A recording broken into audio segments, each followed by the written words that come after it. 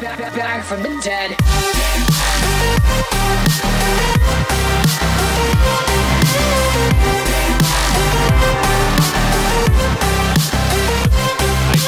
Here with a new video. Gotta fix the camera a little bit. It's looking a little down. There we go. New video for you guys today. I'm trying something a little different. It is almost Halloween. Well, not really almost Halloween. It's almost October. One of my favorite times of the month for the fact that it's Halloween, which means scary things, movies, stuff like that, and it's my birthday in October. So it kind of works out that I'm a big fan of horror movies.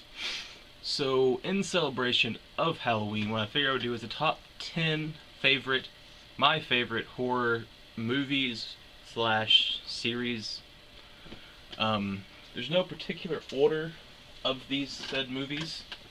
I'm just going to pick ones that I've picked out of my collection and pick them up and show you. I'm not going to show you which one's favorite, which one's not. Some of them's more popular, some of them not. It's just my taste in movies. Some of them, I really don't like that type of genre, I just really like that movie. And so on and so forth. So we'll go ahead and stop and just pick the first one. First one is House on Haunted Hill. There's a sticker on this right now. Let's see if I can get that off. House on Haunted Hill is an awesome movie. This is the 2-pack. I don't like the second one, but I really like the first one, and this is the remake. I like the original one too. I'm a big classic horror fan, but I like this remake also. Maybe a little more than the original, I don't know. I'm sure most of you guys have heard of this, maybe not watched it, but at least heard of it. Like I said, it's a really good movie. It's not really a very known cast. Let's see, is there anyone really? Let's see who's in it. It's been a long while since I watched it. I actually need to watch it again. There's not really... Can't remember actually now. But anyways, it's a really good movie. If you guys haven't seen it, you should definitely watch it. Basically, these people get invited to a party in this abandoned house. It's a Halloween-themed birthday party. Let's see. They get offered $1 million if they can survive the night until dawn. And the people doing the parties, they're rich and famous, obviously. I don't know if they're famous, but they're rich. I think one of them runs like an amusement park or something. And a ghost messes with the invites and sends these different people to invite people they don't know. And basically, ghosts shut down the house. You know, they can't get out, anything like that. No one can get in. And basically, it's just them trying to survive. Not even for the money at this point, just to not die. So like I said, really good movie. Next is... I'm just probably going to start shit about this, but is Child's Play, or Chucky, whatever you want to call it. This is the entire collection. Now, there's certain ones I really like and certain ones I do not like. I like the original 3 Child's Play. Those are probably the best ones in my opinion. They're the original ones, you know, like, obviously it's supposed to be kind of comedy-like too. I mean, it's a killer doll. But those 3, they kind of kept it more serious. And then you get into like Bride of Chucky and Seed of Chucky, which I really did not like. I just thought it was kind of dumb. And then they came out with, a couple years back, The Curse of Chucky. And that one kind of went back to the original Child Plays type of movie, so that was really cool. I'm not even going to explain this movie because everyone knows what this is. Next, it's going to be Alien. There's a sticker on this. Let's see if I can get it off. I always forget to take the stickers off until I see the movie and it bugs the crap out of me. You guys haven't seen the movie yet. But it's Alien. Not Aliens, not Alien Resurrection. I mean, I do like those too. But my favorite is just, there we go, that's good enough. It's just Alien. Just straight up the first one, Alien. Great movie, another movie I'm not really going to explain, because everyone should at least heard of it. But this is the Blu-ray edition. Like I said, this is an amazing movie. The other ones aren't bad either. Alien vs. Predator, those are pretty good too. Predator would be on this list. But surprisingly, even though I have all these movies, I don't have Predator. And I'm not sure why. I have a few of the Alien vs. Predator stuff like that, but I don't have Alien, or I don't have Predator. Next is kind of probably an unknown, I would say. I don't think a lot of people know who this is, but this is The Puppet Master. This is the collection. This is all of them, but like one, I think. And this is made by Full Moon Productions, which makes really obscure movies. I think they made, what was it called? Evil Bong. There was a Killer Ginger Man, I can't remember what it's called, but it's about Killer Ginger Man. Killjoy, which is a clown movie. They just make great, weird movies, and I loved this series even when I was little. I don't know why, it's so horribly made, but there's something about it. I can't remember when it started. I don't think it says. I think it says when it first started, but it was in like the 80s, I think.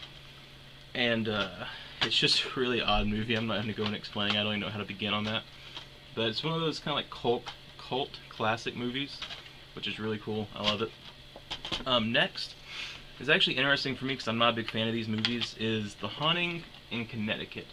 Now, I really don't like the ghost movies, the possession movies. I've never been a big fan of them, especially nowadays. That's all you see in scary movies. But something about this movie, the way they did it, was just very creative. It was a lot different than most of them. Like in this, you actually had a good spirit that was trying to save the family. And the fact that the kid that's got cancer and the ghost become one, and it's just really, really cool and well made. I really like this. So if you guys haven't watched it and you're into these movies, definitely pick that up and watch it. Next is a series, and that is, like I said, some of these people are going to know, some of them will not, and everyone should know this. And this is Nightmare on Elm Street. Now, I love these movies. My sister is a big fan of it too. She don't like me scary movies, but she loves Freddy. And something about these movies is just amazing. There are some I don't like. Like, this is only the 4 movie collection. I have the other ones, but I can't think which ones right now I don't like. I know I like these the first 4. Dream Warriors and Dream Masters are a really good one. Which is the 3rd and 4th one. The remake was god-awful. If you haven't watched it, don't waste your time. Like I said, really good movie. Very, as you can't tell, I kind of like the comedy horror too. Like Chucky, Puppet Master, stuff like that. And that's what this also is. I mean, there's some comedy in it. Not the first one. The first one was pretty dark. But as he went on, he actually started joking around, stuff like that. Next, which is, I love zombie movies, but this one's a horrible one. I don't know why I like it. It's just something about I liked it, and that's Day of the Dead. The Need to Feed. I don't know why I like this movie so much, but there's something about this movie I really liked. It had Nick Cannon in it, Ving Rhames, I can't say his name right. Horrible graphics, or not graphics, I'm talking about a game now. Horrible special effects. The zombies looked horrible, but something about it I just liked. Like I said, I don't know. It's just a really cool movie, and I loved it. Next, which is an amazing classic. The second one I also like, but I don't have it here. And that is John Carpenter's Vampires. The second one, I can't remember what it's called right now, but it had, shit, who'd had it? Can't think of his name right. Bon Jovi. The second one had Bon Jovi in it. It's a really good movie. Most of John Carpenter's movies are actually really well done. And this one was just, I don't know, like I said, I like vampire movies anyways, like, Fright Night, movies like that. Even the remake was alright. But I really like those kind of movies, so this was a really good movie. Another cult classic that everyone should know is Evil Dead Army of Darkness. Now, I like the first Evil Dead. There's something about the Army of Darkness that's really like. I actually even have this game on PlayStation. It's just Bruce Campbell. I love him. I mean, he's really not that great of an actor. There's something about it, you know, you gotta love. I've watched the HBO show, which is really good. They definitely kept with this kind of type of movie and TV show. Like I said, Evil Dead 1's really good. The remake's not bad, but it's definitely not this tame kind of comedy. I mean, this is a comedy. It's a B-rated horror movie with some I mean, what else is there to say about it? And you got a guy with a chainsaw hand. You know, how can you go wrong with that?